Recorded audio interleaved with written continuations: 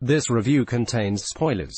5.2 Deadlift. After a stellar start to Season 5, iZombie stumbles in the second installment of its final season. As mentioned in last week's review, this show has done an impressive and ambitious job of slowly shifting its setting from real-world Seattle, with a few zombies here or there, to a post-zombie outbreak, walled new Seattle under martial law.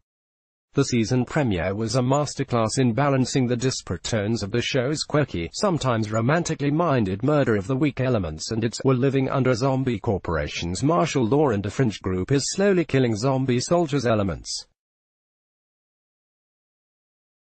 Deadlift isn't as successful. To be fair, Deadlift has a lot of too much plot to cover.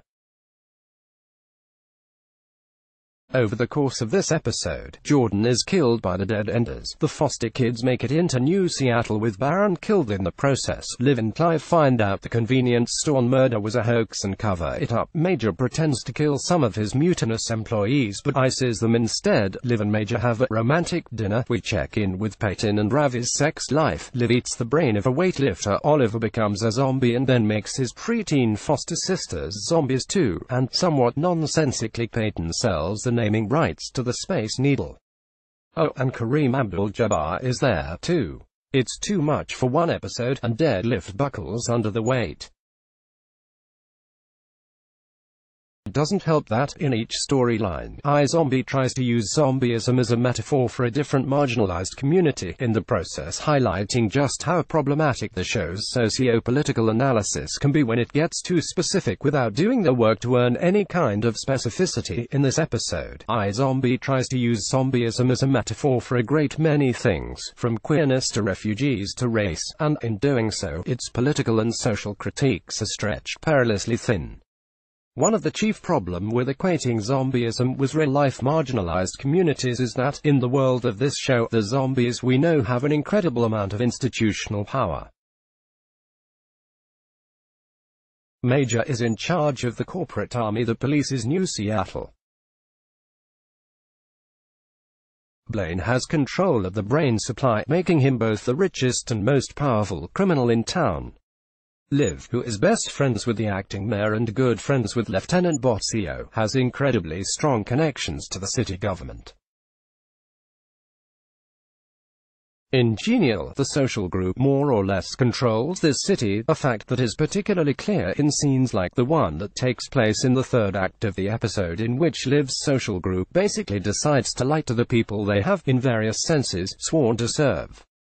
The gang decide to cover up what really happened with the convenience store murder, finding two desperate people to take the fall in exchange for passage out of the city.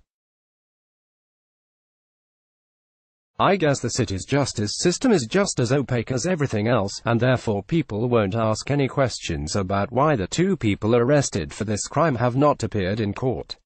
This also implies there is no free and/or independent press in the city, which, frankly, doesn't surprise me. iZombie's attempt to equate zombieism with real-world marginalized communities is further problematically complicated by the show also trying to explore the identity of zombie members of Fillmore Graves' private army as police-like entities.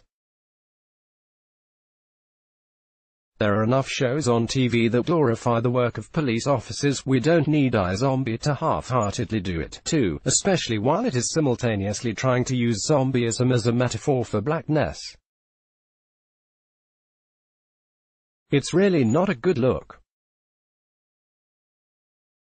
Liv's friend group represents a straight-up oligarchy, and, while that could be a fascinating story to explore, especially in relation to our country's own oligarchical tendencies, the show seems to have very little self-awareness of how terrifying it is that this one social group, one that has not been elected, not even Peyton, has so much power and operates with very little transparency or accountability. Showing that Major grapples with the frightening amount of power he has is not enough to discount the fact that he is one dude who is in charge of the private military force occupying the city. Frankly, I don't really care if he is trying or feels bad about it. If the show wants us to see him as some kind of hero figure, then he needs to do more, like find ways to dismantle Fillmore Graves as an organization without destabilizing the city any more than it already has been. In many, albeit different ways, Fillmore Graves is just as scary as the Dead Enders terrorist organization, but, unlike the Dead Enders and their white nationalist tactics, iZombie doesn't seem to be aware of it. They know that rogue Fillmore Graves employees can be very dangerous, but they don't seem to have a problem with the institution as a whole, at least not yet. This isn't surprisingly given that, as a culture, we are not very good at critiquing the US military or the police. Instead, shutting down the conversation before it ever begins, and calling any challenge of either institution's tactics or degree of power and access to resources as anti-American. I didn't expect iZombie to give us any kind of nuanced take on that deep-seated cultural norm, but I also won't let him play Major off as a sympathetic character just because he isn't as bad as his employees who spend their off-duty time murdering people. I continue to praise iZombie's ambitions. I just hope that, as this final season progresses, they understand where the storytelling lane is and stay in it. Read Katie's review of the previous episode, Thug Death, here. Let's block ads. Why?